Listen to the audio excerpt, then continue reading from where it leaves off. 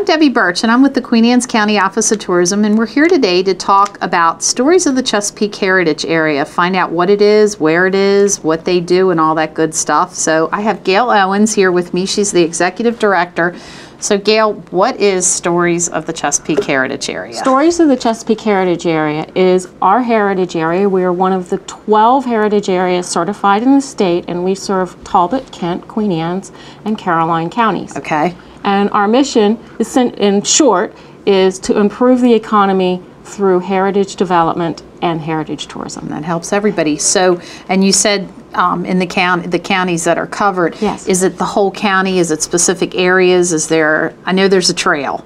There's a trail. It includes all of our scenic byways, and in our case, it includes probably 90% of all of the counties. Okay. And our recognized heritage area does include our entire, all 4 counties. Okay. And well, what's the significance of it? So what does it matter that we have this heritage area other than it is a trail for people to follow, or that it designates some areas? What good do you all do? Well, the significance and the reason we are certified is because we are one of the oldest working landscapes that you can find in the country. And do we have stories to tell? Yep.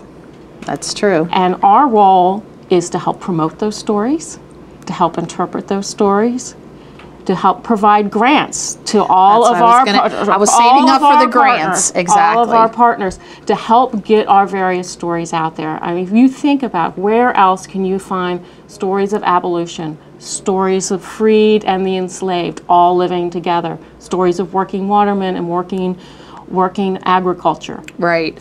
And the arts and entertainments, the opportunities and the stories here are amazing. Well, and I guess so. Tell us a little more about the whole grant aspect, because I think what you just said was, really summed it up. That you guys give grants and stuff so that the stories can be told, because there might be organizations that need help getting the word out, and for stuff that they do. So tell us a little bit about that. Sure. We do two grant rounds. One is through the Maryland Heritage Area Authority, and that grant round starts in January with the grants due in April, and that can be up to $100,000 for capital improvements and $50,000 for programming. Yes, it requires a march. And in fact, we've brought over $1.8 million worth of grant funds into the area to over 40 different organizations. That's incredible. I'm sitting here thinking, all the stories that are being told because of that. Yes. And then we also have a small grant round, which just closed October 1st. And that's a small grant. It's a good way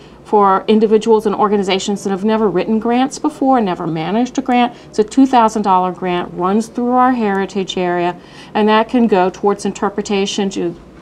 We helped pay for interpretive panels in Centerville recently. Oh, okay. And with the Queen Anne's County Railroad to help restore their building, we helped pay for the architectural plans that they needed. Oh, wow. So it's a wide variety of ideas that can be used to help with that. Well, and it's not just the big things like redoing a whole building, like you said. It's paying for the architectural plans. That's right. Something small like that, or putting the panels up.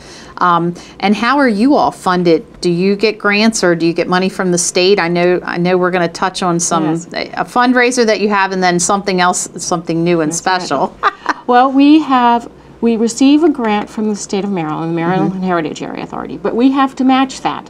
Okay. With 75% of the amount of money that we get from that. So we are a nonprofit. Okay. And luckily, Queen Anne's County and the other counties have been very generous, and they give us $3,000 a year to help pay for that. However, we are out there fundraising. We send down an appeal every year.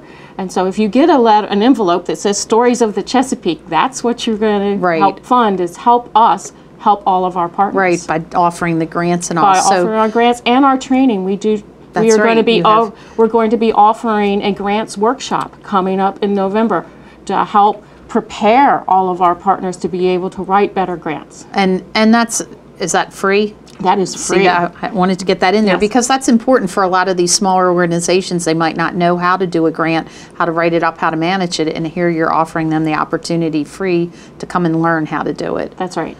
So tell us fundraising. I know you have a calendar here. Yes. Well, each year we have done a photo contest.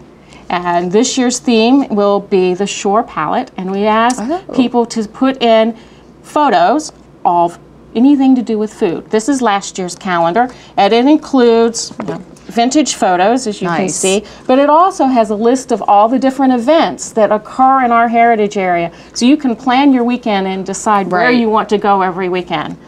This is a fundraiser. We ask for sponsors, and then we also sell this calendar. We'll be selling them at different places throughout throughout the fall and the winter, and it is an 18-month calendar, so if you miss us before Christmas, it's still good. So has the deadline already passed for the photos to be submitted for next year's calendar? Yes. Okay, that's what I thought, and so everybody needs to keep an eye out though for the food calendar coming out. Yes. Now tell us about these other cards that are laying here. I'm excited about these. Yes, following the food theme, we have a new project that we started last year, which is our recipe cards. And we have gone to different restaurants and asked for their special recipes of anything that's Eastern Shore. And I have two of them here. And one is the jumbo lump crab cake from the Robert Morris Inn.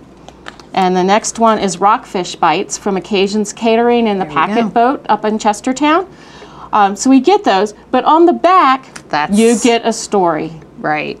And then on the back of the rockfish bite one, it's the story of the fishing shanties. Nice. So it's very much catered to our history. The ones for Queen Anne's County are coming out. They are at the printer as we speak. Awesome. And it will be the oyster stew recipe from Harris's Crab House. Oh, wow. Wonderful, wonderful. And where can people get these recipe cards? Well, you need to look for us at various events, and we'll have them at those at the Heritage Center. We have them. We keep them and we've given them to our various partners. So if you stop by some of our museums or our visitor centers, you will be able to find our recipe cards. And we're hoping to come out with 2 recipe cards every quarter. Oh, that's so the ones coming out now, you'll have the oyster stew from Harris's, and a crab and corn chowder from Harry's on the Green in Denton. Oh, in Denton, yeah. Nice. Okay, so that's exciting. So again, people can come out, see where you're at, and to find out where you're at to get the recipe cards, they can find out online about your calendars. And also, I like that the calendar also has all the different heritage events. And that's for the counties that are underneath for our 4 counties. Right. So, and we have contact information that will be up on the screen. So if anybody has any questions or wants to know how to find you, they can do that. And I thank you so much for coming in. I don't think a lot of people realize what a great organization this is and what it does for the communities. Well, thank you, and I'm very happy to get the information out because we want to know what we can do to help our partners, both the businesses, the museums, the arts councils, what we can do to help them serve our community better. Thank you so much. Thank you.